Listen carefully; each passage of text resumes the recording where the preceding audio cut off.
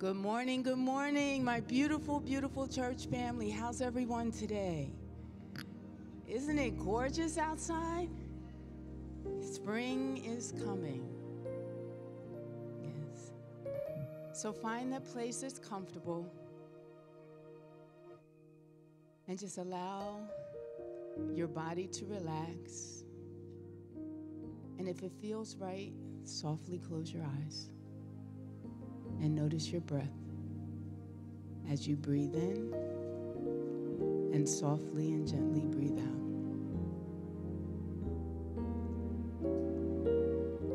I'm constantly jotting things down. So one day I saw this sticky and it said, "Practicing the presence of God." Now, I don't know where I heard it or saw it, but I wrote it down.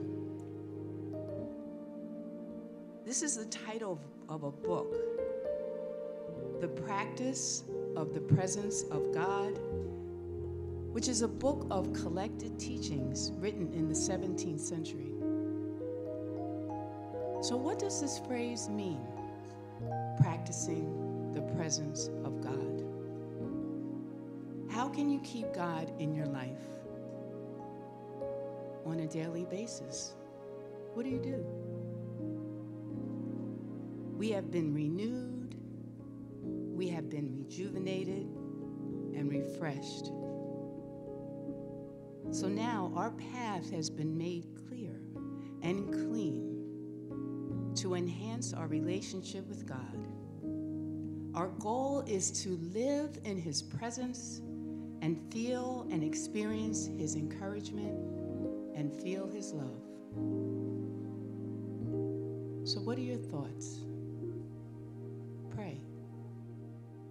It's a way to open your heart, express your thoughts through speaking words of gratitude.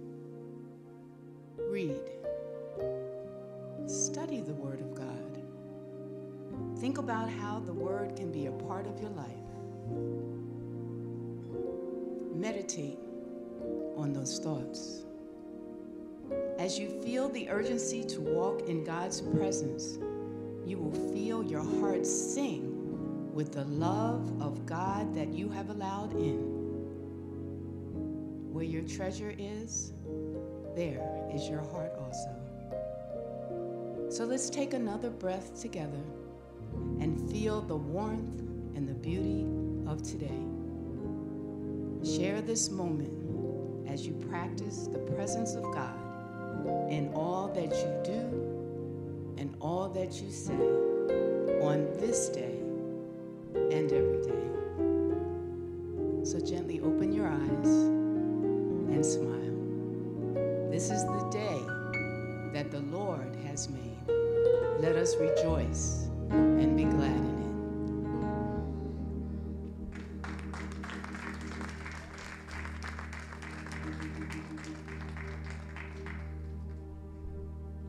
Praise the Lord, everybody. Praise the Lord, everybody. Amen, amen, amen. It's good to see you. It's good to see everyone. Everyone is looking amazing. We are here.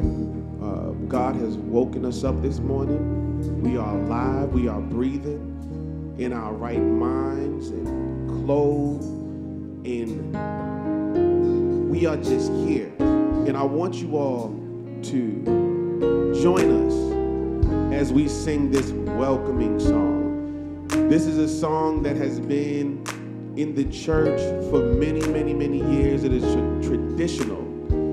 And I love those because it allows, as you all know, for the congregation to join in, because praise is not a spectator sport, y'all.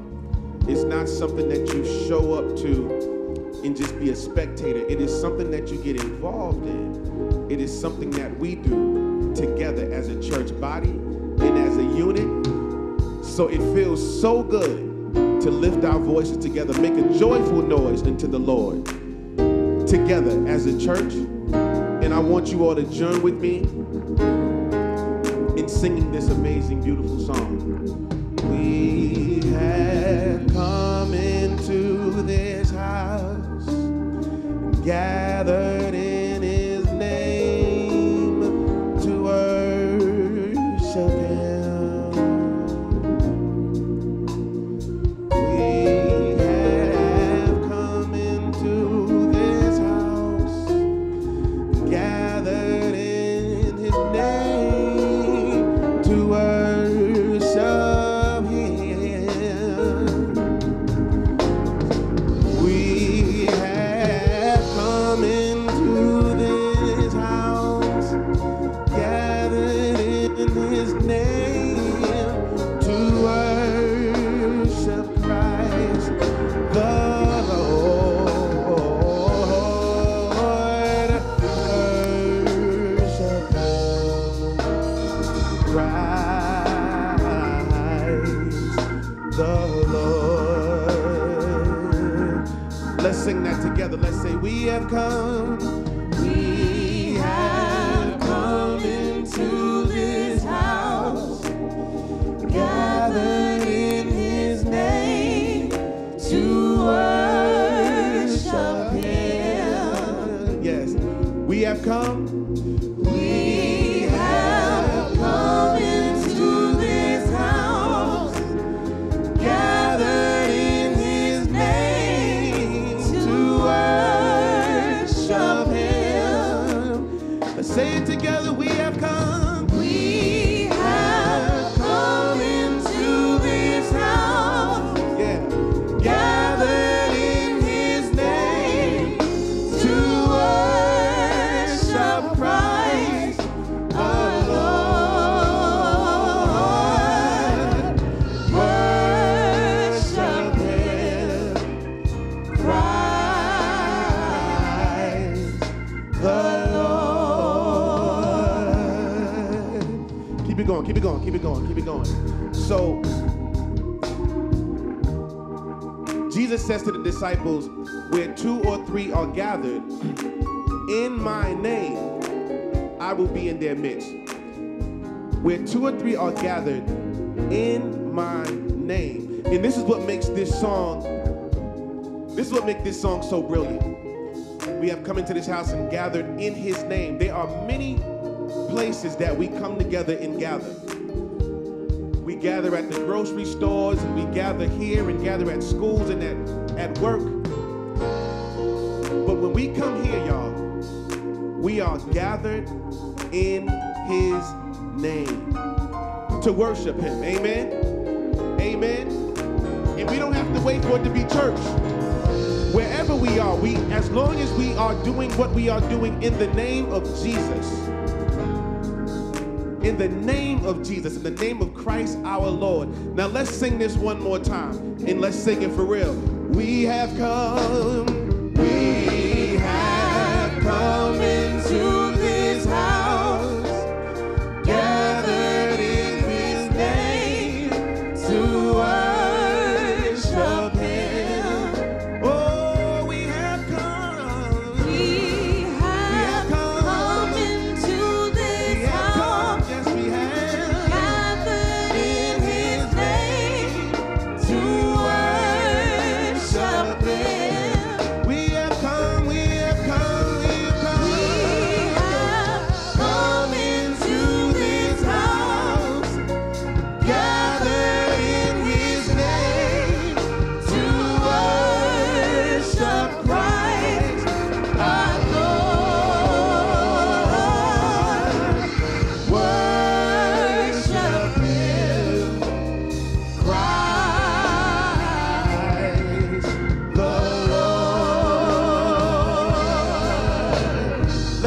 that again. Let's say that again. Worship him. Worship him. Praise the Lord. I just want to thank you, Jesus. Worship him.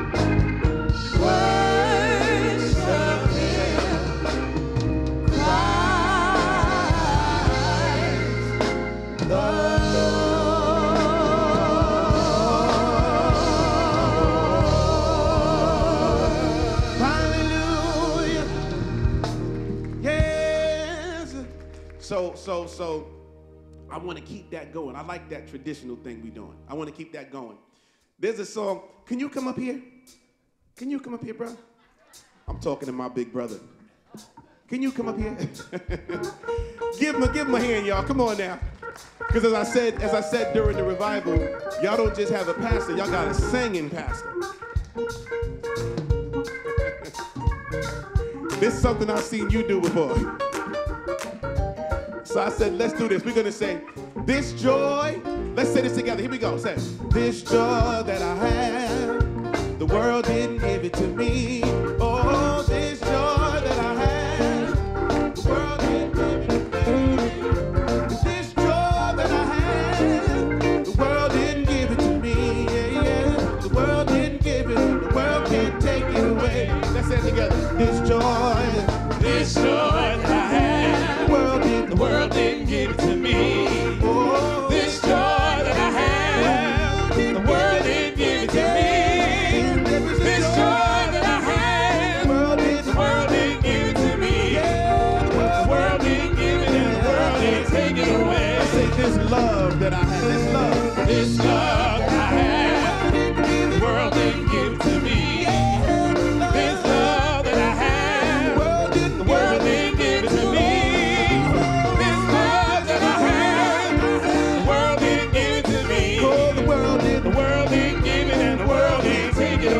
This peace that I have, this peace that I have, the world didn't give it to me. This peace that I have, the world didn't give it to me. This peace that I have, the world didn't give it to me. The world didn't give it, and the world can't take it away. Listen. The older I get, I ain't too old. But to him, I'm real old.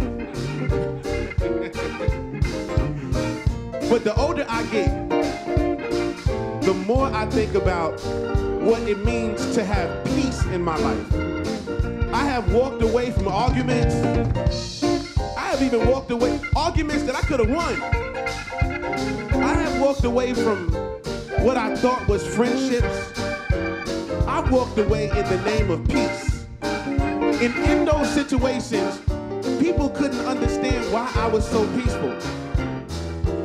But I'm connected to a peace that surpasses all understanding. Amen? Now, we're talking about joy here. We're not talking about, if I just get that new job, that's going to make me happy. Because if you lose that job, that's going to make you sad. You will be on a roller coaster. We're not looking for happiness, y'all. We're looking for joy. Because joy is something on the inside. The older folks said, this joy that I have, the world didn't give it to me. And therefore, the world can't what? The world can't what? The world can't what? This joy that I have, let's sing that together, church. This joy that I have, the world didn't give it. The world didn't give it to me. This joy that I have, the world didn't give it to me. This joy that I have, the world didn't give it to me. The world didn't give it, the world didn't give it, and the world can't take it away. Say it again, this joy that I have, the world didn't give it to me. This joy that I have, the world didn't give it to me. This joy that I have, the world didn't give it to me. The world didn't give it to me. The world didn't give it, and the world can't take it away. The world didn't give it, and the world can't. I say that again. The world didn't give it, and the world can't take it away. The world didn't give it to me, and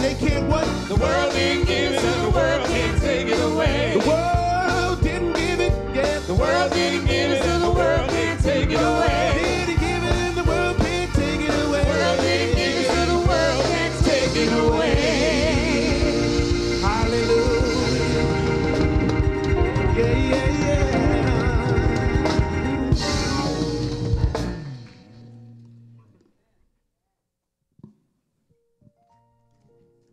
Good morning, everybody. Let us pray. O Most High and Eternal Father, we take this time to call upon your divine Holy Spirit to gently move amongst us as we gather here to praise, honor, and give thanks to you for all the grace and mercy that you unselfishly grant us all. We take this time to thank you for the breath of life this morning. We do not take this for granted. We desire a closer relationship with you, O God. We pray here and now that your Spirit gently touch the hearts and souls of each and every one of us. For your word says, where 2 or 3 are gathered in your name, you will be amongst them. In the divine and matchless name of Jesus the Christ, our Lord and Savior, we pray that your presence here be felt and manifested in this holy and sacred place. For we are gathered here to worship, praise, glorify you, O Lord, in spirit and in truth. O Heavenly Father, by way of your compassionate grace and abundant mercy, you have sustained us and strengthened us. So with gratitude and admiration, we lift our voices to give you all the praise and the honor that you most rightfully deserve. Thanks be unto you, Almighty God. And this we pray. In Jesus' name, amen, amen, and amen. You know, as a church, there are certain words that come directly out of the church experience. Amen is one of them. Amen. Just in everyday life and society, you say amen, amen to that. Somebody say amen, amen to that. You know that person then come out to church, you know. But the other word that you hear that comes out of that church experience, hallelujah, hallelujah. You know, a person, I've seen people be in a situation where they were in a dark time. And next thing you know, that door opened and that ray of light comes in. And they just say, hallelujah. Hallelujah. Praise be to God. Praise God. Praise be to God. Hallelujah. It is so much. There is so much packed into that one word. Hallelujah. Think about the last time you used that word. Hallelujah. Now I want you to think about the fact that God woke you up this morning. That's a reason to say hallelujah. That's a reason to say hallelujah. Someone said, you don't realize how much a blessing taking a breath is until you can't breathe. Taking that breath you just took is a reason to say hallelujah. Hallelujah. Let's sing this together, church. Hallelujah. Hallelujah. Hallelujah.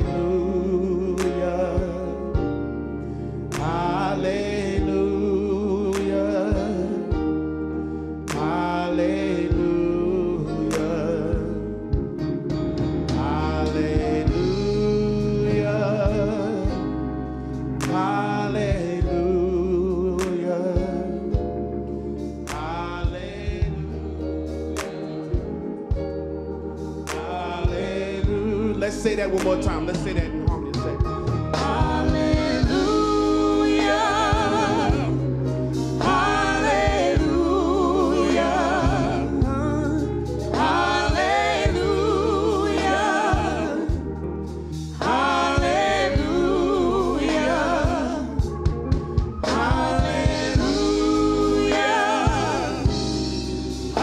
hallelujah. Hallelujah.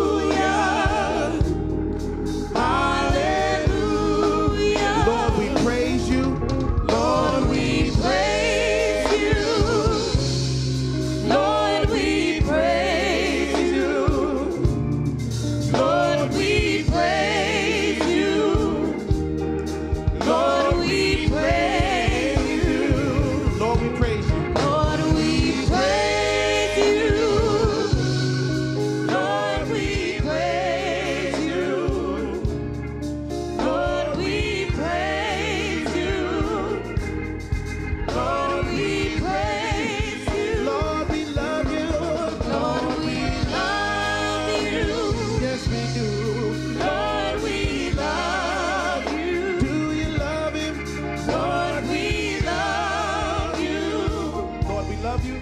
Lord, we love you. He woke you up this morning. Lord, we love you.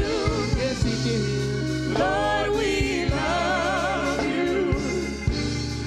Lord, we love you. Lord, we love you. So there's a thing that our elders used to say. I don't hear it as much anymore. But some of our elders used to say a thing. They would say, hallelujah anyhow.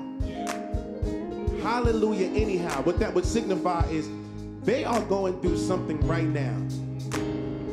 And the hallelujah was a thing of praise, but the anyhow, it recognized the faith that they had. That yes, I will go through the valley of the shadow of death, but I shall fear no evil because you are with me. There's no reason for me to fear. Hallelujah anyhow. So I want you to think about that thing you're going through right now. And I want you to sing hallelujah anyhow. Come on, let's say hallelujah. Hallelujah. Hallelujah. I know you're going through it right now. Hallelujah. But hallelujah anyhow. Hallelujah.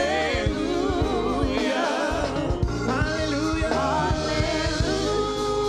Hallelujah anyhow. Hallelujah. Hallelujah. Hallelujah.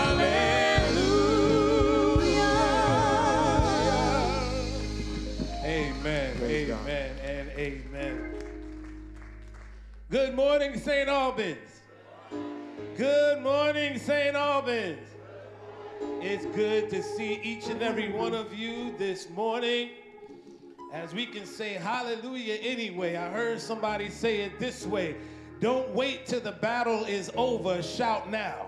Amen. Sometimes we think we have to get through the battle first before we can praise God and thank him for getting us through the battle. But the reality is we don't have to wait until the storm is over. We can have peace and joy and love even in the midst of the storm. Y'all don't get me started now. Don't get me started. Don't get me started. We can walk through it knowing that God's on the side. Before we got in the storm, God is in the storm, and God is going to meet us on the other side of the storm. And so we bless God this morning. You are stuck with me this morning to give you your announcements. Amen. Dr. Tanya, she is here and working with the Sight and Sound Ministry, but is resting her voice as some of it has been lost, and I encourage her to do so. So I am going to read the announcements to you. First, I want to know if there are any visitors with us today. If you're visiting with us, please stand. We'd like to recognize you, acknowledge you. Amen. Thank you for your courage, sister. Thank you so much. God bless you. We are so happy to have you with us, worshiping with us this morning. An usher is going to come to you in a moment, and they're going to give you a small card. We just simply ask that you fill that out, and hopefully you can get it done before offering, and you can just put it in the plate. We'd like to simply send you a letter, a phone call, an email, and thank you for worshiping with us and letting you know that you are always. Oh, see, I saw the arms and the hands like this, but I didn't know it was directed towards me. So this is Brother Tommy on bass. This is his wife, y'all. Amen. What's your name, please? Sue? Sue. Say, hey, Sue. Amen. God bless you. Thank you so much again. All right, Tommy, I see you, brother. I see you. Amen. And we're glad to have you, Sue, here with us on today. Amen. See, so Tommy's going to be playing extra happy today, y'all. Y'all got to throw him a solo at least once during offertory or something like that, okay? Amen, amen.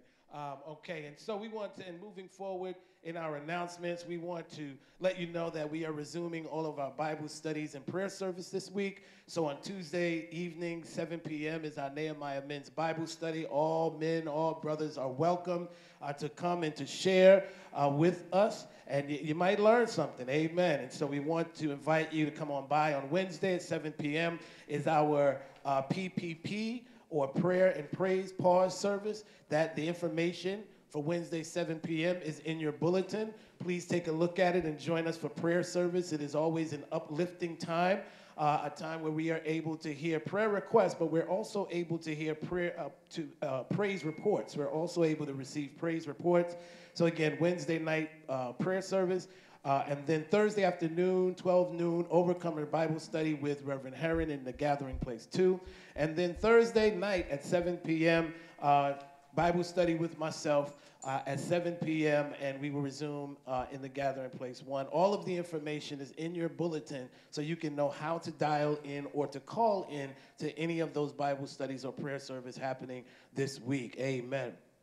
Also today, the birthday month celebration ministry is meeting this afternoon at 3 p.m. as we do each second Sunday of the month, as we celebrate those who are celebrating birthdays in the month of April or anniversaries in the month of April. And the good news is that you don't even have to, your birthday could be in a totally different month, or your anniversary in a totally different month, but you too can come out and celebrate those who are celebrating in the month of April. And so that's going to be today at 3 p.m. It's online only. And again, seek your bulletin for all of the dial-in and call-in information that you need to join us. Can you sing? Do you think you can sing? Would you like to try to make a joyful noise unto the Lord, all ye land?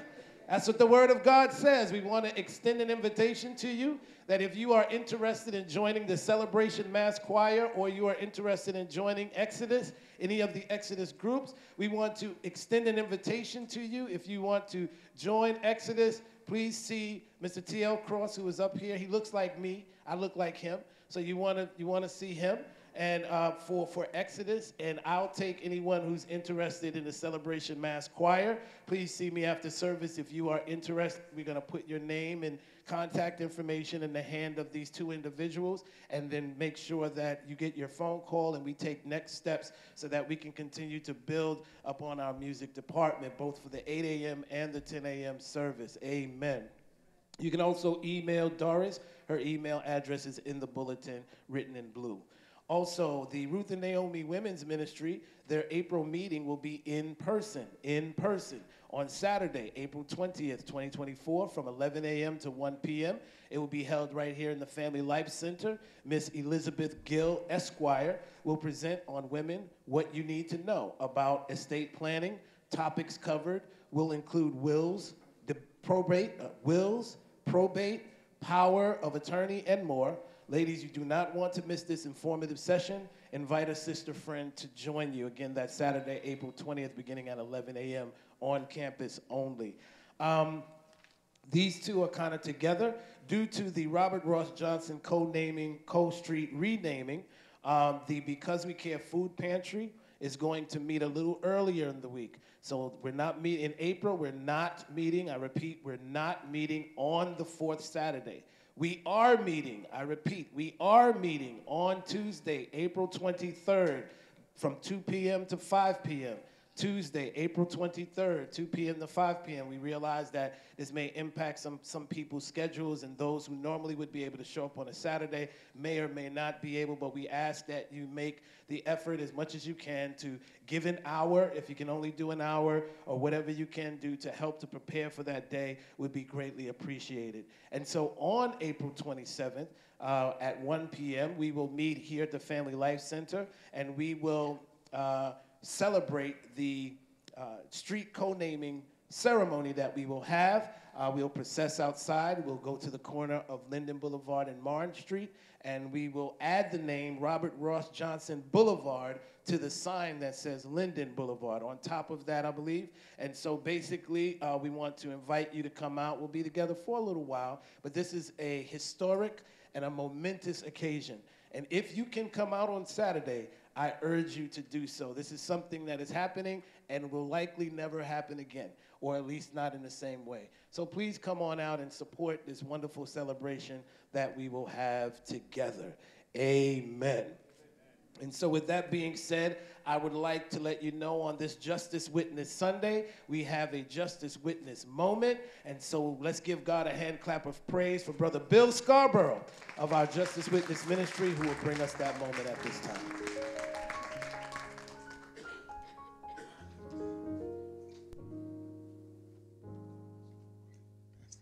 Thank you, Pastor. Good morning, church. Less than 2 weeks ago, on April 2nd, 2024, New Yorkers had an opportunity to vote in the presidential primary. The voting in the primary was fairly low, which was not surprising. The general perception is that the results were already decided. Joe Biden will be the Democratic nominee, and Donald Trump will be the Republican nominee for president. And if I'm beating this drum again, forgive me, it's a measure of my concern about where we are.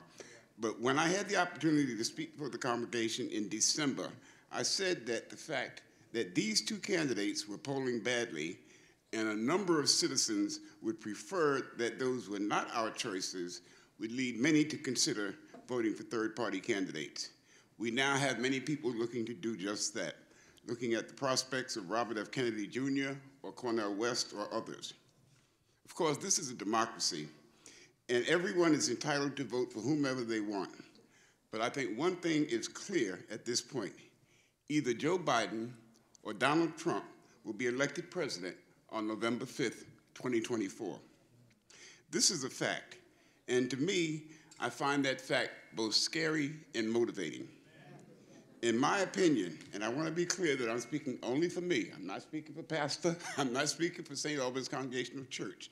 In my opinion, I think Donald Trump is the most dangerous person to ever get so close to the American presidency.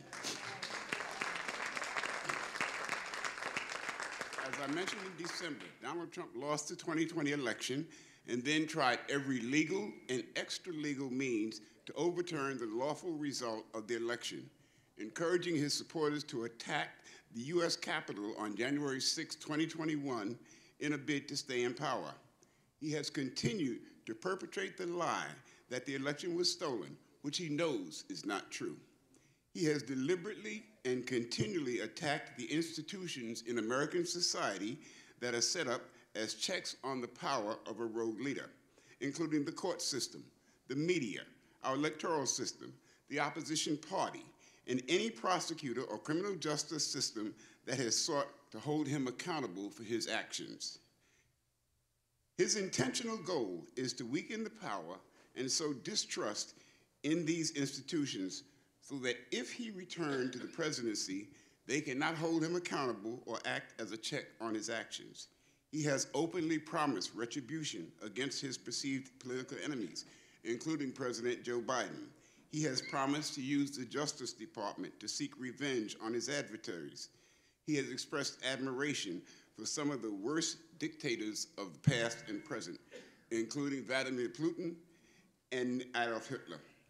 He has stated that if elected, he will be a dictator for one day only. I would put this question to the congregation. Does anybody here think that if Donald Trump were elected president in November, that he will peacefully leave office in 4 years? No. Some may consider this a harsh assessment, but these are my concerns about Donald Trump and the coming election.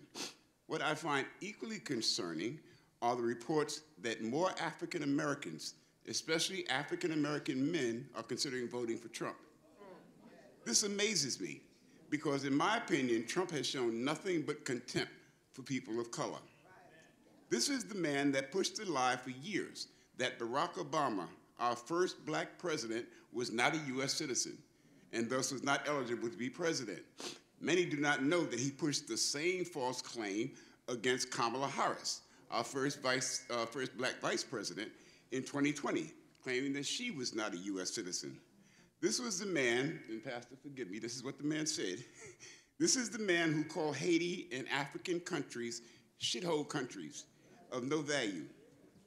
This is the man that was charged numerous times in his real estate career of discriminating against potential black tenants.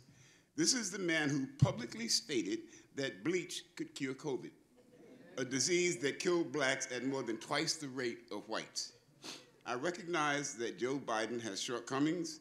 Some people think he is too old. Some don't like his policy in the Israel-Gaza war. Some people are upset about inflation. Some people say they don't see what Biden has done. I will mention two quick examples. We in this community cannot go a couple of blocks without seeing our roads being repaired, from Sayers Avenue to Brinkerhoff Avenue to Newburgh Street to Mexico Street. These are a few examples of the infrastructure funding that Biden has delivered that will improve roads throughout Queens and New York City. Also, Biden has forced reductions in the cost of insulin that is benefiting millions of black people who suffer from diabetes. I could list much more, but for the sake of time, I would not do so. I would just ask each of you, remember the constant chaos when Trump was president. Think about what he has said he will do if he is again elected as president. And seriously think about what a future Trump presidency would look like. I think that would be a dark future for all of us. Thank you, and God bless.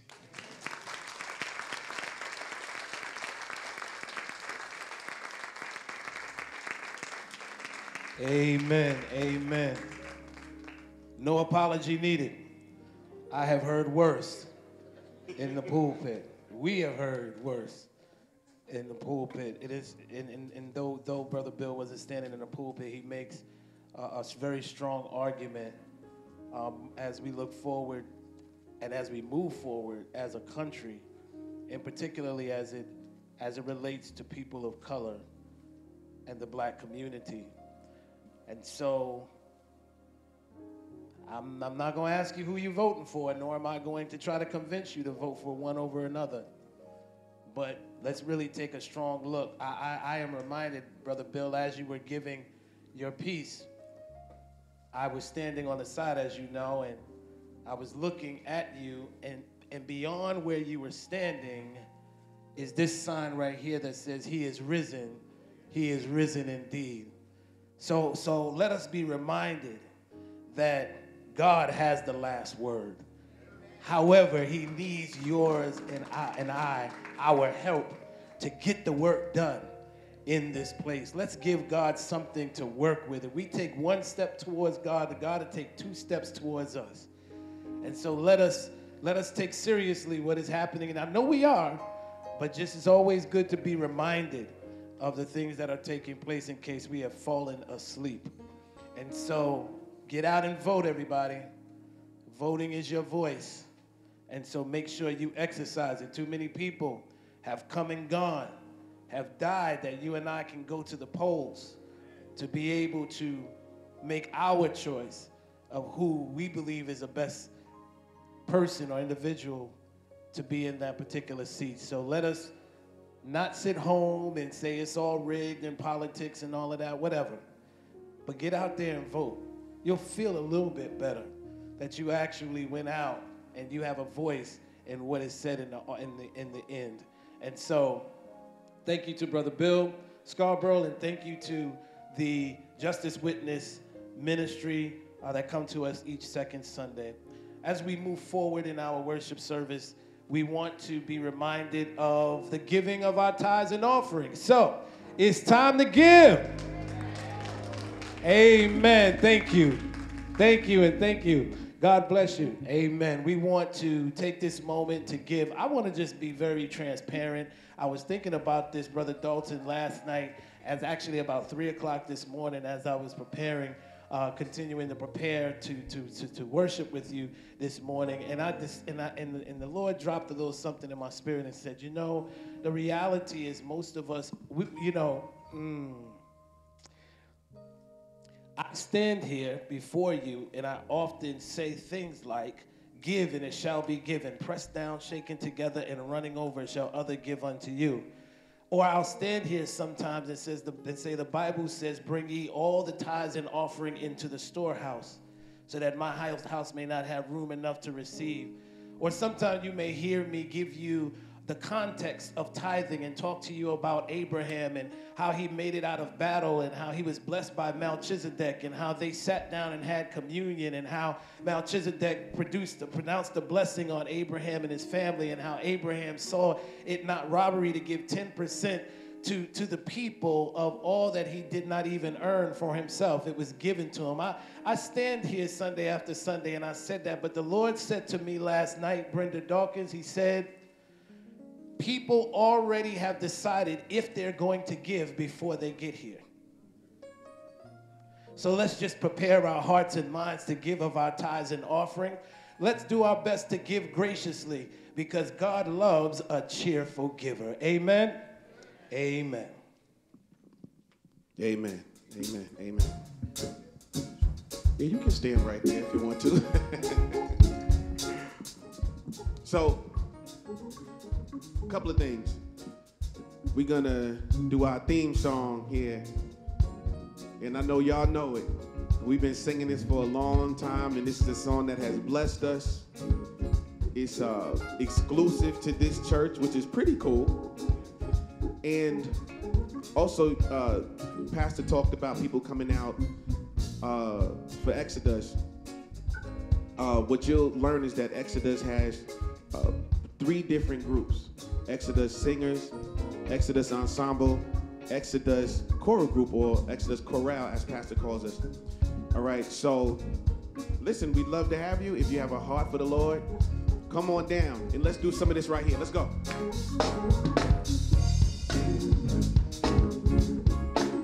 Come on, put your hands together.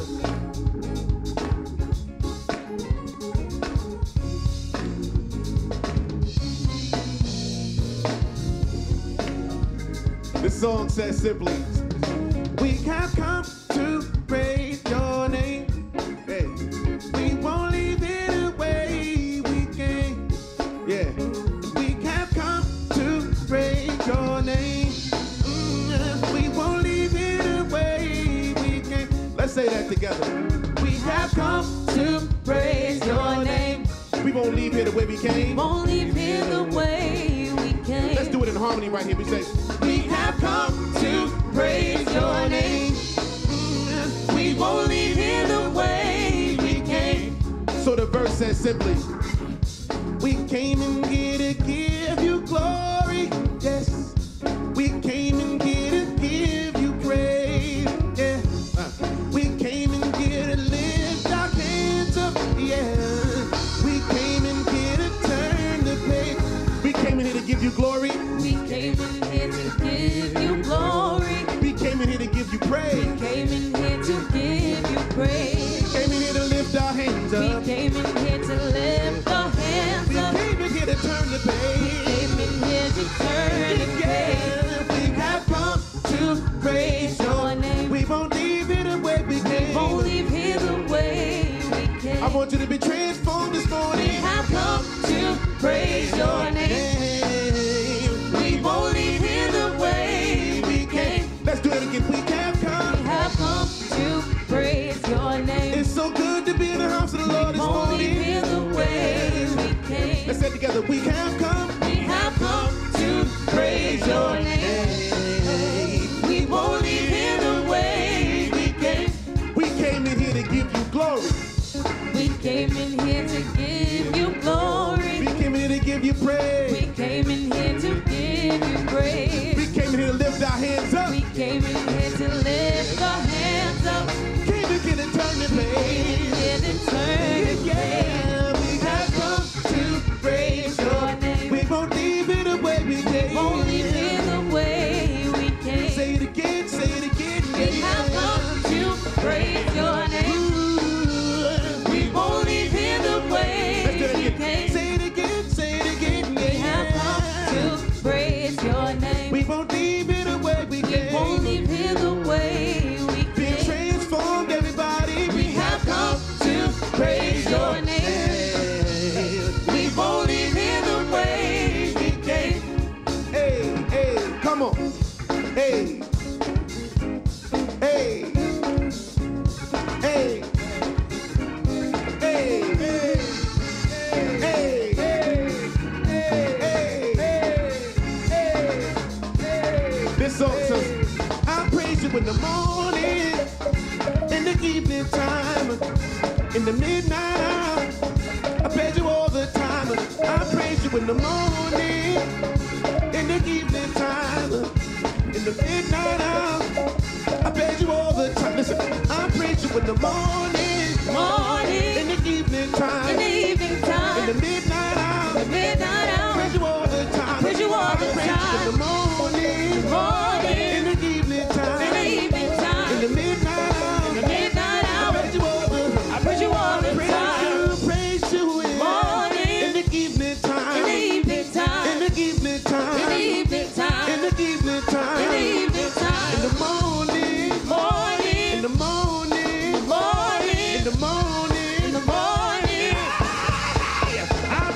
in the morning, in the evening time, in the evening time, in the evening time, in the evening time, in the noonday, in the noonday, in the noonday, in the evening time, in the evening time, in the evening.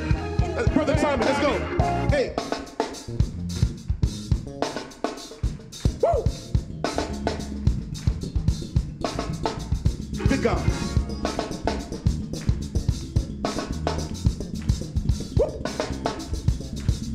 This hi-hat, this hi-hat. This hi-hat, this hi-hat. Hi-hat, hi-hat. Woo!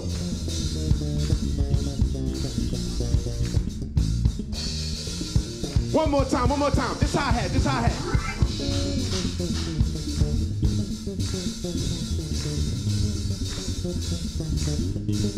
Woo!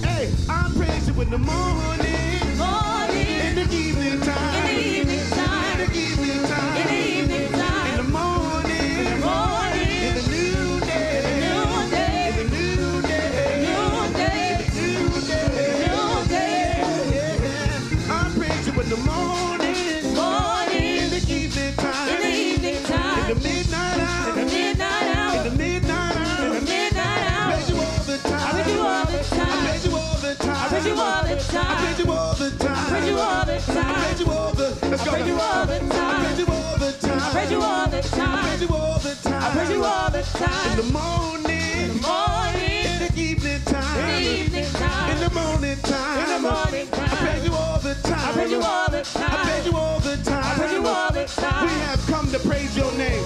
We have come to praise your name. Let's say it one more time. We have come. We have come to praise your name. One last time. We have come. We have come to praise your We name. won't leave it the way we came. We won't leave here the way we came. Hallelujah. Hallelujah.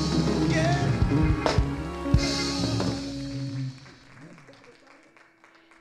Amen. Let us pray. Lord God, each and every Sunday we say thank you. Thank you, Lord, for providing us that we may have a reasonable portion of good health, that we may be able to put food on the table. We thank you for the clothes that are on our back and the roof that is on our head. And Father, you only ask us for a portion that you have given to us. And so we thank you on this day for providing for us individually and for the mission of this church. We pray, oh God, for the giver, and we pray and ask that you bless both the giver and the gift. And may it all be used for the upbuilding of your kingdom. In the precious name of Christ we pray. Amen. Amen. As we move forward into our worship experience and we come to the place of prayer, I want to read into your hearing a card that was given to me this morning. And it reads as follows. It says, to Reverend Eli Wilson III, Reverend Jennifer Herron, Reverend Franklin Wilson, the Ruth and Naomi Women's Group, the Celebration Mass Choir, my entire church family. Thank you for honoring me on Women's Day. It was truly a surprise and a well-kept secret. I would not, in my wildest dreams, have imagined such an honor. Nevertheless, I could not have received a better honor than that given for me during doing God's work. Again, thanks to all. Marcia Donovan, our sister and friend, who was at the 8 o'clock service, but let's give a hand clap of praise for her. Hey, there she is right there. Hey, there's Marcia. God bless you. I'm sorry, I didn't realize you were here at 10 too. Amen, God bless you. I don't know, Swindler, I don't know if it's possible, but can I have some more on this, please? Thank you. Amen, amen. So we move forward in prayer at this time as we continue to keep those on our healing and care list in prayer. We want to continue to keep the Whitfield family who is bereaving from the loss of their grandmother. Keisha Whitfield lost her grandmother, Pearl Small. We also want to keep in prayer our sister Mary Campbell and family. And we also want to keep, who lost their nephew, and we also want to keep in prayer Sister Susan Van Brackle and family who lost her sister, Soteria Palmer Curtis. And there are others who are on our prayer list today. I see Brother Howard Siblis here and his family. We like to keep the Siblis family. I'll continue to keep them lifted in prayer as well. Perhaps you have something also pressing upon you, and we'd like to encourage you and invite you to bring your concerns to the Lord and to leave them there. Sometimes we want to take it back with us, or we want to carry it on our own. But I encourage you to just give it to the Lord. Just give it to the Lord. Just give it to the Lord. You keep doing what you're supposed to be doing, and give that other stuff that you can't do anything about, that worry that you have, that stress that you have. You can't do nothing about that on your own, but God can, all by God's self.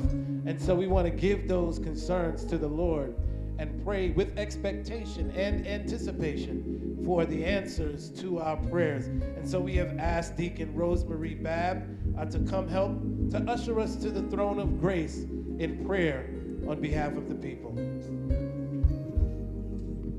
Let us pray. Oh, how excellent you are, loving Father. You are the one true living God, our Lord and Master. We are grateful to gather for prayer at your throne of grace. With humility and adoration and glad hearts, we give thanks for this time of prayer at St. Albans Congregational Church. We worship and praise your majestic name. We bow to your glory, giving all honor to you. We recognize who you are. You are all-powerful, all-present, and all-knowing. We come, Father God, with humble confidence, knowing your dear Son, Jesus the Christ, has gone before us and has made a way. So thankful are we for his sacrifice and our salvation. Before we present our petitions, dear Father, we confess and ask forgiveness for every spoken word, every secret thought, every action that has fallen short of your divine way. Change our appetite, Lord. Make it more of you. We want to be more clean through your Spirit and your word. You are lovingly invited into our lives, our hearts, and our souls. Father God, please lay your healing hands on those suffering from physical and mental health concerns. Have mercy, Lord, on the sick and homebound. Increase faith and hope for those preparing or recuperating from procedures and surgeries. We ask for patience, strength, and healing according to your will. We trust and believe you are our healer, our counselor, our great physician. Father God, lay your compassionate hands on those in seasons of mourning. Help them walk through these difficult times as you comfort them with your presence, care, and love. Gracious God, bring peace and clarity, trust and love to periods of chaos, confusion, doubt, and fear that we often pack with us as we journey through life. Father God, lay your covering of divine wisdom, guidance, and powerful protection on our dear Reverend Eli Wilson III, Reverend Jennifer Herron, and Reverend Franklin Wilson Jr. Thank you for blessing our church family with their leadership and faithfulness. Bless them with the mind of Christ.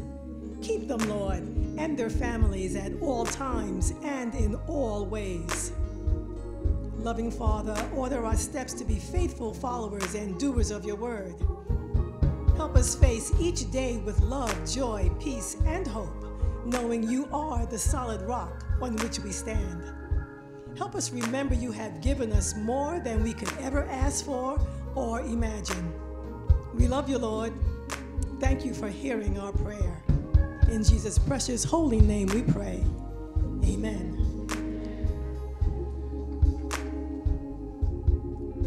Amen.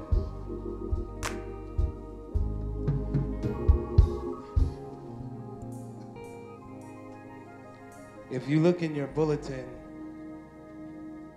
and you don't have your Bibles, the scripture is written in there. If you have your Bibles, I encourage you to turn with me to the book of Acts chapter 28, which is the last chapter of that book. And we're going to begin at verse 24. I'm going to read all the way to the end. Acts chapter 28, verse 24, and it reads, "Some were convinced by what he said, but others would not believe.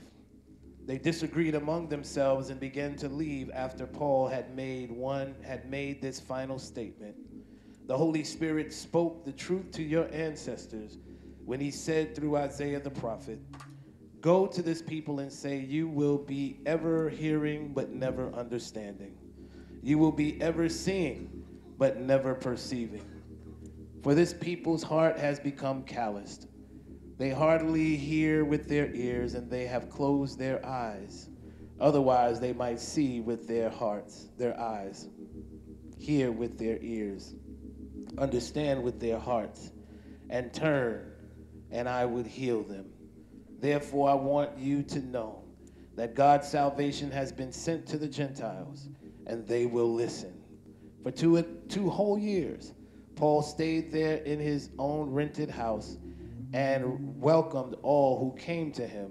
He proclaimed the kingdom of God and taught about the Lord Jesus Christ with all boldness and without hindrance." This is the word of the Lord. May God's name be praised. Amen.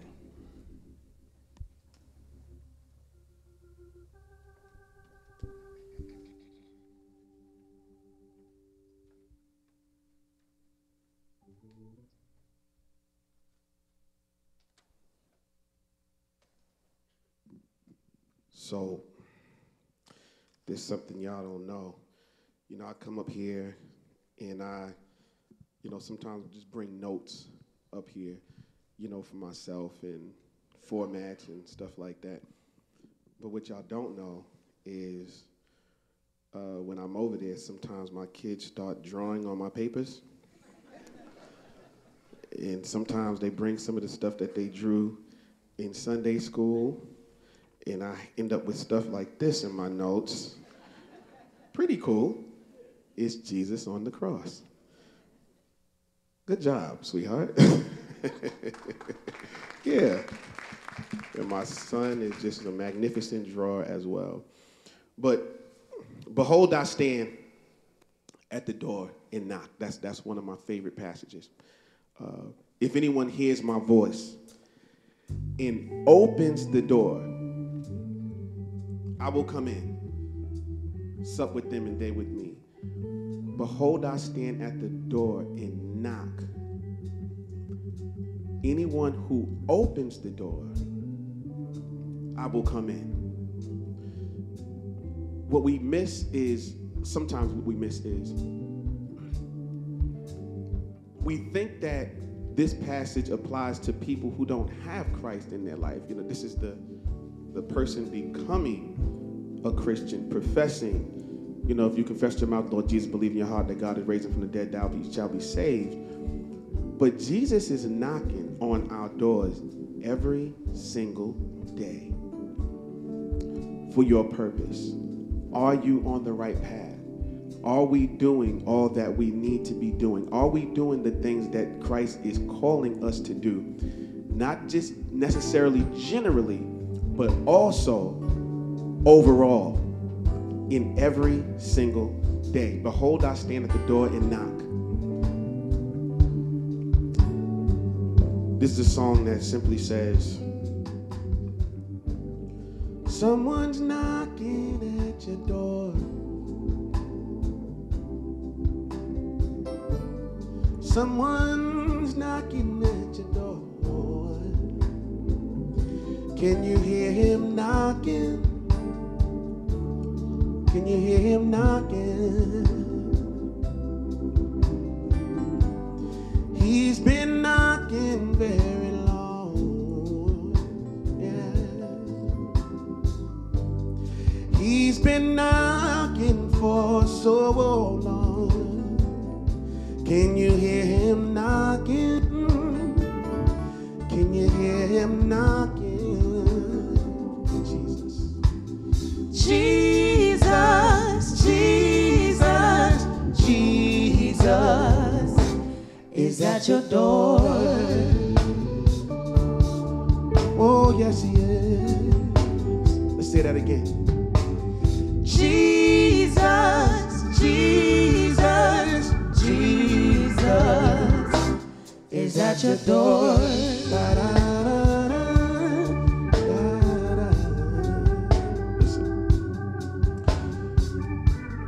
Someone's calling out your name,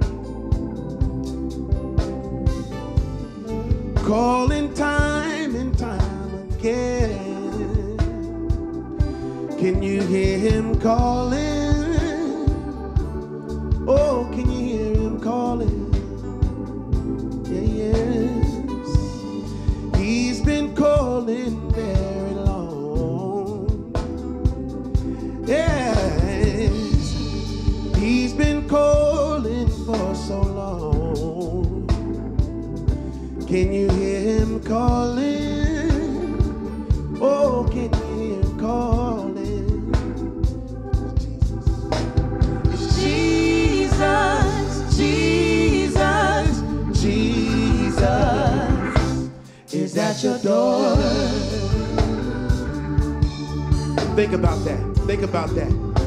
Let's say that again. Let's say, it's Jesus, Jesus, Jesus is at your door.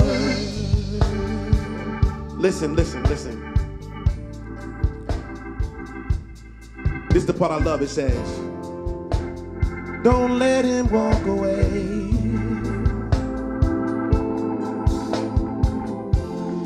He's so patient, but don't take the chance. All you need to do is open the door, open the door. Let him take his rightful place so he can change your world. Jesus, Jesus, Jesus, Jesus, Jesus, Jesus, Jesus, Jesus, Jesus, and Jesus, Jesus, don't you hear him knocking? Jesus, Church, he's been knocking on. He's been knocking for too long. Jesus, All you have to do is open up the door. Yes, you do. All you have to do is open the door. Yes. Jesus Christ is waiting. He's been waiting for you. He's been waiting for you to open up the door. Yes, he is. Why won't you open the door? Listen, won't you open up the door? Won't you open up the door? He says, behold, I stand at the door and knock. Yes, said he gave his life for you. What will you do for Jesus? Yeah, said he gave his life for you. What are you planning to do for Jesus? Yes. All he asks of you is to open up the door. Is there anybody here who is ready to open the door? Yes. I want you to sit there and think about it. Has Jesus been knocking on your door? Is there something that he's been asking you to do? Something that he's been asking you to leave alone? Is he knocking at your door? Tell me, is he knocking at your door? Jesus said, behold, I stand at the door and knock. And anybody who opens the door, the Lord will come on in. Yes, he will. Will you open up the door? Will you open up the door? Will you open up the door? Church, will you open up the door? Jesus, Jesus, Jesus is at your door. Da, da, da, da, da, da, Hallelujah.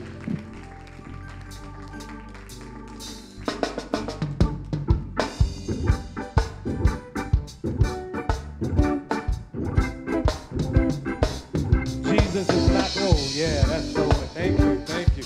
Jesus is knocking at your door. The Bible says it this way, behold, I stand at the door and knock. If anyone hears my voice and opens the door, I will come in and sup with them and they with me. Jesus is knocking at your door. Amen. I'd like to thank Exodus and the music department on today. Amen. Let's give God some praise for them. Amen. You was thumping and plucking there, Brother Tommy. Amen. I like my face got ugly for a minute. You know, you was doing, I was like, That's how, that was some playing, Doc. That was some playing. God bless you and thank you again. Go to this people and say, you will be ever hearing but never understanding. You will be ever seeing but never perceiving. For this people's heart has become calloused. They hardly hear with their ears, and they have closed their eyes. Otherwise, they might see with their eyes, hear with their ears, and understand with their hearts, and turn, and I would heal them. Therefore, I want you to know that God's salvation has been sent to the Gentiles, and they will listen. For 2 whole years, Paul stayed there in his own rented house and welcomed all who came to see him. He proclaimed the kingdom of God and taught about the Lord Jesus Christ with all boldness and without hindrance. Let us pray. Father, in the name of Jesus, I pray that your Holy Spirit will speak. Speak clearly, speak boldly, so that your people may hear a word from you, that we all will be edified, but most importantly, your name will be glorified. And we will be so careful to give you the glory, the honor, and the praise that you always and so richly deserve. It is in the precious name of Christ we pray and give thanks. And all of God's children said amen, amen, and amen. Yesterday, as I told the 8 o'clock crowd this morning, yesterday I was scheduled to be in an 11 a.m. meeting with the Usher board to discuss Usher's Day, which I didn't mention yet. Let me pause right here parenthetically and tell you that the Usher's Day is April, the last Sunday of this month. Amen. I'm so sorry, but I'm glad I caught it. April, the last Sunday of this month, which is the 28th. Please come out and support our ushers on Usher's Day as we celebrate them. And that's what we were supposed to talk about in person yesterday. They were in person. I was not in attendance. It wasn't planned that way. I had planned on being present at the meeting, but I had gotten my wires crossed because there was something that was already on the schedule that my wife had to remind me of. And then when she saw my face, she was like, I told you this like a month ago. For real, you forgot? That meant that there were some people working inside of the home. And then as the week went on, prior to yesterday, as the week went on, one of my brother's very good friends, and you may know of him, his name is Casey Benjamin. He was a great musician, internationally known, came out of LaGuardia School of the Performing Arts, played the saxophone, played the keys. I think maybe he might have played drums as well. Very talented young man, but he died suddenly at a very young age. He was maybe around 45.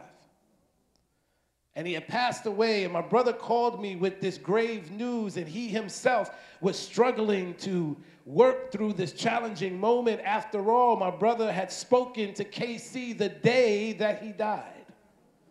Called Casey to say, hey, man, I want to get you to the church so that you can come and play and show, bring us your gifts and talents and your skills and to play with the band. And he said, I would love to, except I just had a surgical procedure. And Tone, my brother, hung up the phone with him that day and said, well, when you get better, we're going to get you over to St. Albans Congregational Church so the people can be blessed by your gifts and talents. But no sooner than my brother hung up the phone from his friend Casey, he got the word sometime within the next 24 hours that Casey Benjamin had passed away.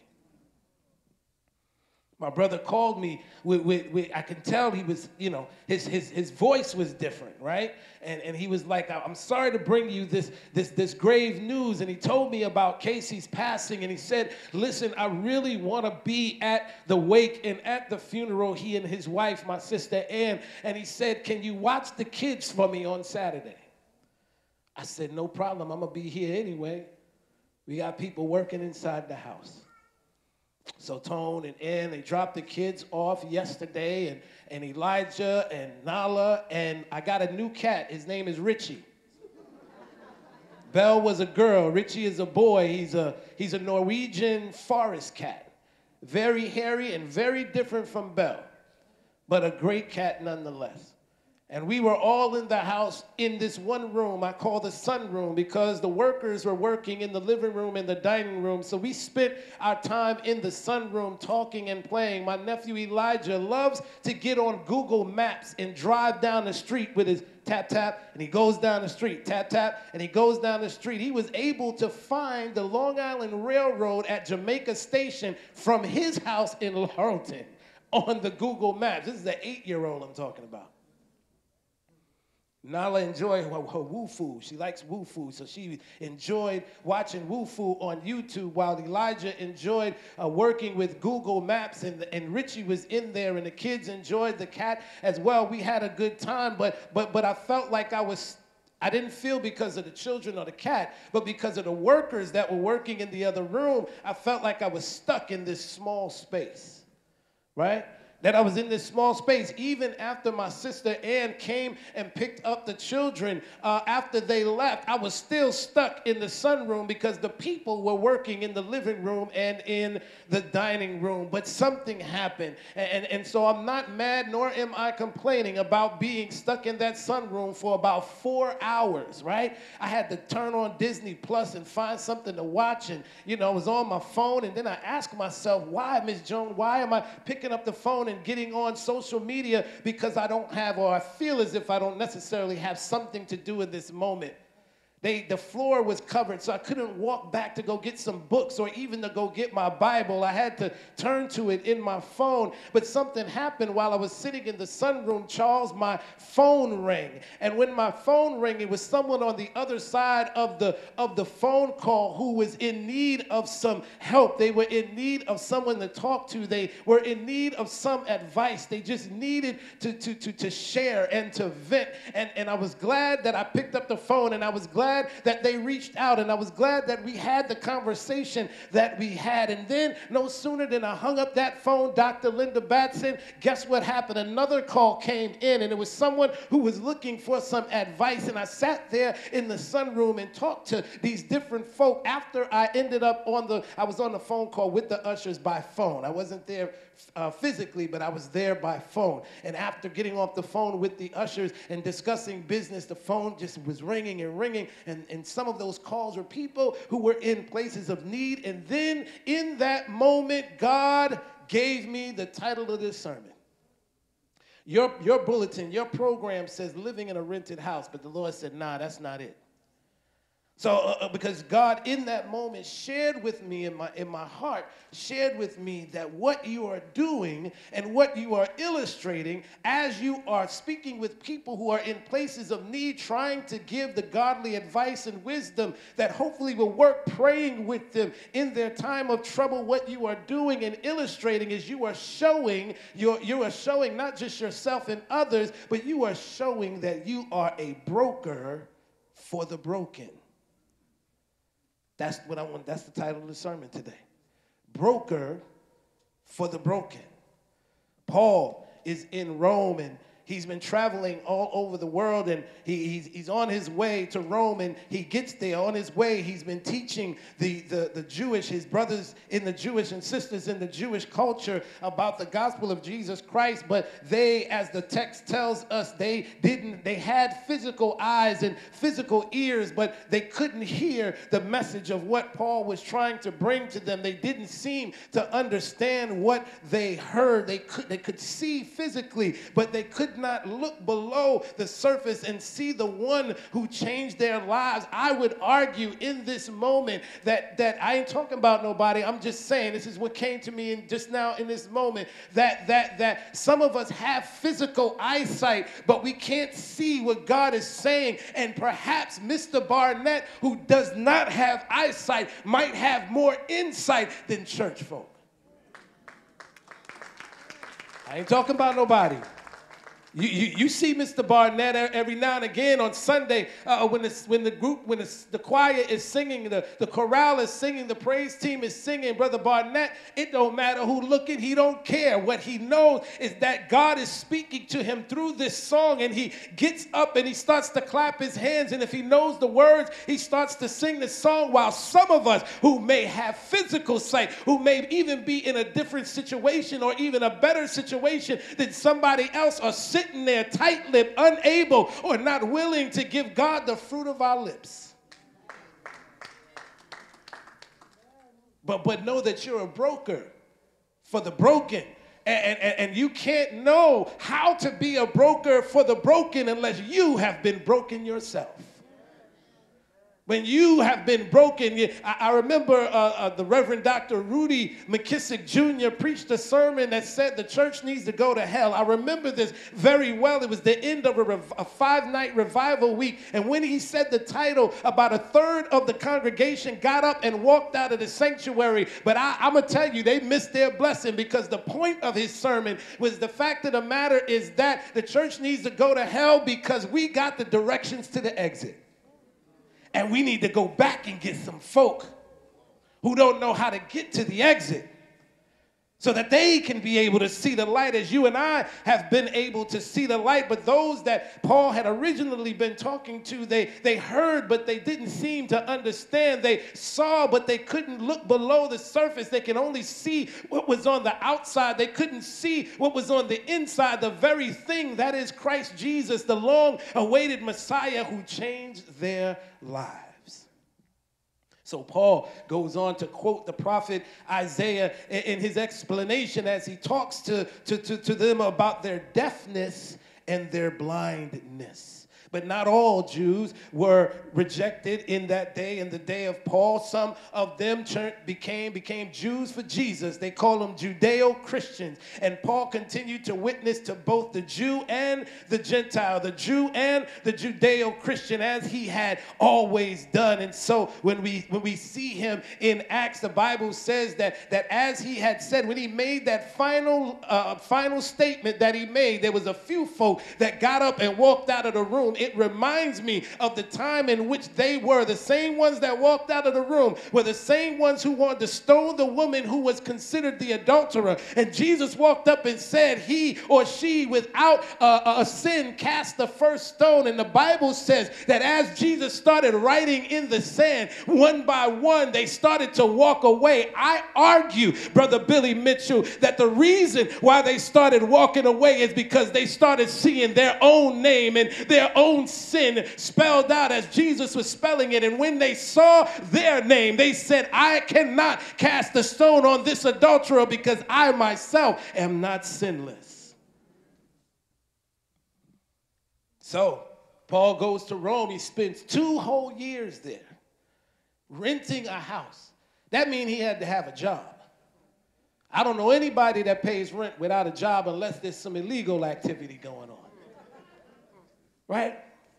But he had to work. Paul was a tent maker. He put his hands to work, and it raised monies. It raised compensation for him that he may be able to eat every day and to be able to pay the rent that he had to pay. But when you go, if anybody ever has gone to live or rented an apartment, then typically in the city of New York, when you go to rent an apartment, you got to go see Brother Charles Thomas. I'm going to give a quick shout out for you, brother. He's in real estate right now. And whenever you go to rent a space in an apartment building, you got to go see Charles Thomas. And Charles Thomas is going to say, well, rent costs $1,500. So you're going to have to pay first month's rent, $1,500, security, which is another $1,500, and then you're going to pay me $1,500 as the broker. You with me? So Thomas is the one, Charles is the one who stands in the gap and makes it work, makes the transaction happen. You just have to have the currency to be able to purchase what it is you're trying to purchase so you can move into your rented house. Like Paul, he opened up his doors to anybody who was willing to come into this place where he lived. He welcomed Jew and Gentile alike, and he sat down and spoke boldly about the kingdom of God and taught about Jesus Christ. I don't know if you were here for our revival this past week, but Reverend Onaje L.A. Crawford tore the place down. If you didn't get a chance to see it or you weren't on campus to experience it, I encourage you to go to our YouTube page and take a look. It will bless your life. On the second day of his revival, amen. Amen. On the second day of the revival, he reminded us of the eclipse that had taken place, the total eclipse that had taken place on Monday, April 8th. And he talked to us and reminded us that sometimes the reason why the moon looks like the size of the sun is because of our distance away from the sun. But his point was when we get closer to the sun, we recognize that the thing that's between us and the sun is really not that large at all. It's minuscule compared to the power and that the sun is able to give off. His point was when we get close to the S-O-N, we will realize that our problems are so small that the S-O-N, who has already overcome the world, can carry us through our situation. That was the point he made. That was the point he started out in making in that particular sermon on night number 2. And it reminds us that though Jesus' ministry may seem like a maze, it may seem difficult. Have you ever walked into a maze and you think you know where you're going except you hit a wall and then you got to turn around and go back the opposite direction? Well, when we look at Jesus' ministry, sometimes it can feel that way. Sometimes it can feel like a maze. We think we got the answer until we realize we're doing it without Jesus. And we hit a wall and we got to turn around and go back to the place where, watch this, we left Christ, not Christ leaving us. And so it reminds us that Jesus' ministry can sometimes seem like a maze, or the obstacles seeming as if it imitates a particular or a total eclipse. And we feel sometimes so far from the shores of divine enlightenment, and therefore we are indeed called to come closer to the reign of God. That's what the preacher talked about on Sunday, on Wednesday, and I just want us to be reminded of that as we move forward in this sermon, because if we are to accurately and properly study Jesus as prophet, we cannot do so by disconnecting politics and theology. Everything is politics. Everything is theology. The earth is the Lord's and the fullness thereof. Everything, it starts with God and it ends with God. I know we want to do a separation of church and state, but the reality is that is just about impossible to do. My family calls me Trey. Y'all call me Reverend Eli. At the end of the day, I'm still in one body. How can I separate Eli from Trey? I can't do that. The reality is that the theology of Jesus' ministry is the politics of God. If we are to understand the struggle of the poor, the struggle who are considered the least of these, we must do so through the context of Jesus' portrayal of God. I don't know if you've ever taken a look at the book of Enoch. The book of Enoch can be found in its fullest form in the Ethiopian Bible. And when you look at Enoch, he starts out his writing by saying, I am not writing for this generation. I am writing for a generation that is to come. This one author suggests that as we consider what Enoch says, that we also ought to consider that not only are we speaking for a future generation, but we're speaking for a particular age, a particular generation, in order that we may be reminded of our own vocational responsibilities. As a popular and yet a peasant prophet, Jesus deeply embeds himself in the Galilean village life. And he does so for the purpose of connecting with the yearning of the village. Anybody got a yearning for God, a yearning for healing, a yearning for joy, a yearning for more love? Jesus is in the neighborhood. He came to connect with this yearning of those who lived in the village and who lived in the countryside, in order that the proper meaning of the Torah for them that at that time in the Bible for us today could be accurately understood regarding social and economical and political situations in light of the covenant promises of God.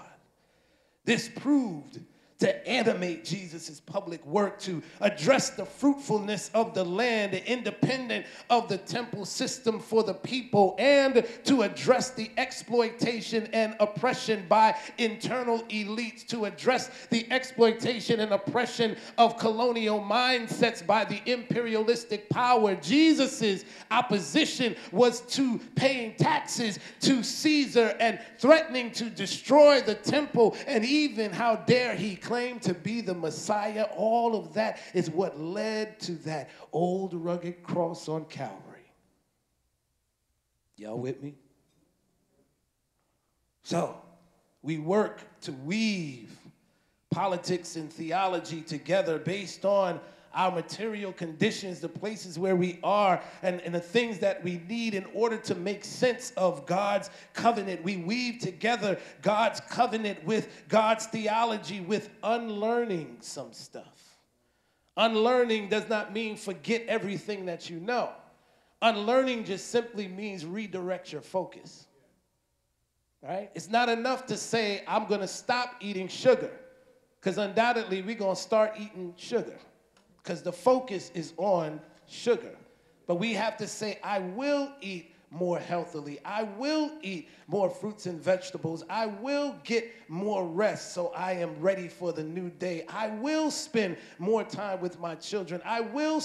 We have to focus on what we will do, not what we won't do. And so when we think about the fate of the poor, of what many refer to as the peasants, when they're struggling to survive, when we understand their fate, because we've been there before, we can begin to understand the context of Jesus's portrayal of God, the God in the person of Jesus the Christ. And so Christ's assumed public role is as God's broker to a broken world. As we seek to be brokers, as we seek to stand in the gap for those who don't have a voice, as we seek to stand in intercessory prayer on those who don't know what to say and don't know what to pray, we are able to use that imagination and that creativity that we need to go to God in that word of prayer. What I'm saying is that, as Brother Bill Scarborough said during his piece, he alluded to this. He didn't say this specifically, but he alluded to the importance of deeply becoming embedded in the life of the black community. Jesus did it with the Galilean village life and that community, and we can do it today. And when you think about Jesus, when you add the mix of Jesus' own distinct voice, he was rooted in his reputation as a traditional teacher and healer, and the foundation is laid for understanding Jesus as prophet. So realize this hidden reign of God. What it needs is it needs to be nurtured through our little traditions. What do you mean, little traditions? Well, I know that the Allisons will always create and carve out time to go and see their grandbaby. That's a little tradition. Little, not in the sense of small or minuscule, but things that are important to your family and things that are important to your circle. I know that when my brother, he does the music thing with his kids to the point where they are always singing something, even making up their own tunes. That's a tradition for his family that works, and we have to keep these traditions. I don't know, maybe it's something different for you, but keeping these traditions as we read the Word of God and as we consider the covenantal provisions that God has given to us. Jesus traveled throughout the villages of Galilee, and he kept sowing the mustard seed of the kingdom. And so, I want to say in my closing, what I have learned and what I hope you have maybe already learned or will learn is the value of understanding how what Paul teaches us as this broker for the broken is that we must, he is put in prison much later. That's a political move. That's a political move because Paul was seen as a threat. He was someone that did not assimilate into Roman culture. And anyone who does not assimilate into the present culture is a threat. Martin Luther King was a threat. Malcolm X was a threat. Adam Clayton Powell, so many that we can name. If I start running down a list, I'm going to leave somebody out. But they were a threat. Anyone who does not assimilate into the present culture of that is to say the dominant culture, is considered a threat. You and I, my brothers and sisters, we're considered a threat just by the color of our skin. And that our experiences are different. So within this world, we simply seek to find our place in it all in order that the broken may recognize the divine broker. That nothing ages faster than relevance. And I have learned that relevance is only relevant for a moment. Relevance may no longer be relevant when the moment has passed. And subscribing to the writings again found in the book of Enoch, I have learned that I am not writing for this, and I am not necessarily speaking for simply this current age, but for an age that is to come. In that reminder to revisit that vocational responsibility that I have to you and to others in order that the people may be fed by God. I have learned that the deeper I go in my study, the more I will find ambiguities and uncertainties, but not for the purpose of weakness, but indeed for the purpose of strength. And so it is my prayer for each and every one of us that we explore more deeply methods that we can work with and work through to support others and to be a resource for others, that we spend time caring for those who are caregivers, checking in on those who are suffering from some kind of illness. I pray that we seek to become a broker for the broken. I pray that we will study how to remain relevant in a time where relevance often is not the priority. I pray that we will use creative and imaginative measures in partnership with crucial analysis and reflection to bring some kind of comfort and peace, to bring some kind of faith and joy, and to bring some kind of explanations even to when people have more questions or more confused and have more questions than they have answers. I simply want to remind all of us that the word of God says, if those who are called by my name will humble themselves and pray and will seek my face and turn from their wicked ways, then will I hear from heaven and forgive their sin and heal their land. Paul talks about in the very next book of Romans, he says this is how everybody is going to be saved by God. I brought the word of God to my own kinfolk, just as Jesus the forerunner did for in his time, and they rejected it. And then I brought the message to the Gentiles. You can read about it. I think it's in Romans chapter 11. And he said, then I brought it to the Gentiles. When I brought it to the Gentiles, the Jews got jealous because they got with something that the Jews were struggling to understand in Paul's day. And so they said, well, wait, hold on a second. Let me see a little bit about what was that you said again? And Paul says, this is how everyone is going to come together in the kingdom of God. Some will reject it. Some will accept it.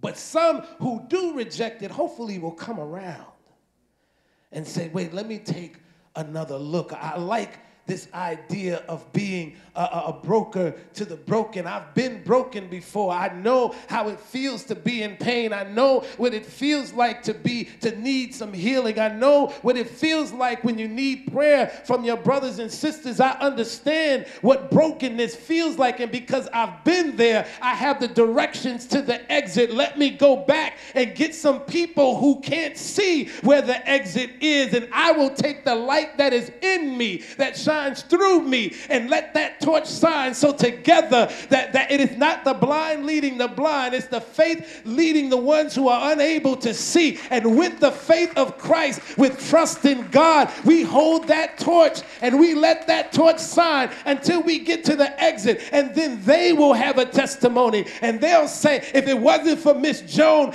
inviting me to church, if it wasn't for Deacon Sandra saying, let me pray for you, if it wasn't for this one, if it wasn't for that one, I'd still be in the dark. But thanks be to God that there is a community of Christ, that there is a loving community who sees it not robbery to take some of the time to come and be a shoulder that someone can cry on, to just be there even if you don't say nothing. Because sometimes there is something called the theology of presence. And the theology of presence means you don't have to always speak in the situation. Sometimes you can just grab a chair and say, my brother, my sister, I got you. I'm just going to sit here and read my Bible. When you're ready to speak, I'm ready to listen. I'm thinking about Cornelius, who sent out for Peter, and an angel of the Lord came and said, go send for Peter. And they sent for Peter. When Peter got to Cornelius's house, he said, why have you called me here? And Cornelius said, the angel of the Lord came to me, said that God has heard my prayers, gave me the instruction to send for you. So I sent for you. And then this is the key. This is the part I love the most. He said, I don't know what you have to say, but me and my family are sitting here ready to hear whatever it is you want to share. And the Bible says that day they were the first Gentiles to be filled with God's Holy Spirit. It was believed before then that there was only a certain group of people that could be filled with the Holy Spirit. But that day, God showed them that everybody is my people. I don't care where you're from, what your background is, where you've been. If you spent time in prison, guess what? I've been arrested before too. That don't matter. But what does matter is your soul, that your soul is protected, that your soul has what it needs, that we're not living so much in the past or living too much in the future, but we're able to enjoy the present.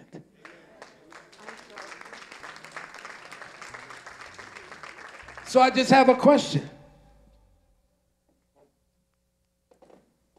Would you like to be a broker for the broken?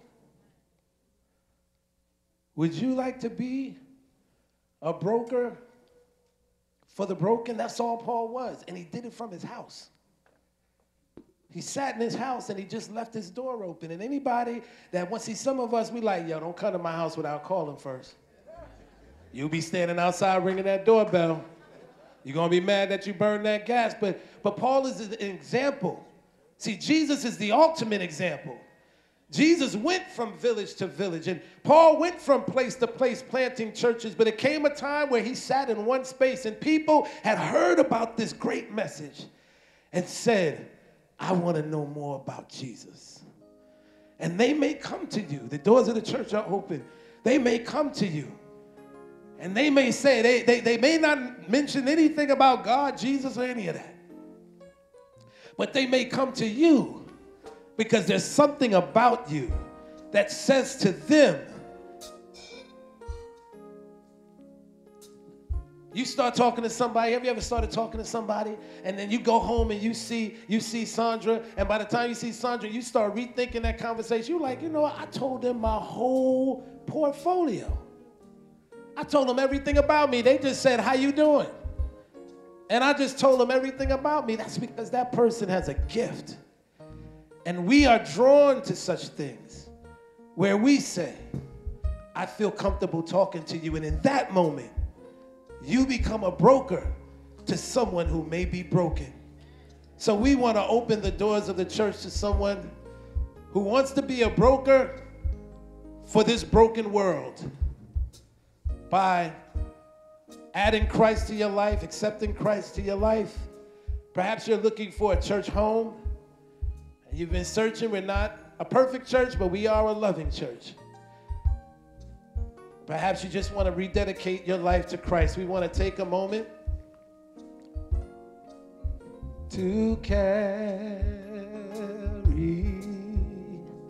everything to God in prayer. The doors are open. Is there one? Come on, y'all got to do like I got to do. You got to pull out your phone and Google the words.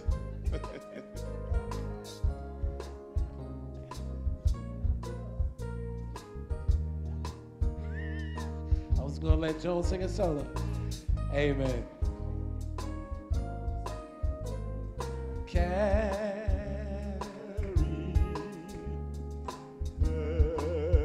everything to God in prayer.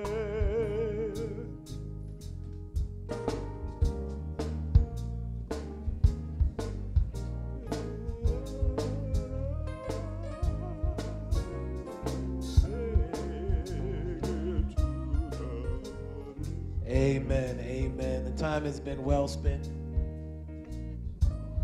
Amen. I just got word. Y'all gonna sing that song all the way home today after this news I give you. Someone who is here today in our congregation by the name of Norma Douglas was just taken to the hospital literally while we were closing out the sermon. And we're not sure yet what necessarily the issue is, but she had to be rushed to the hospital.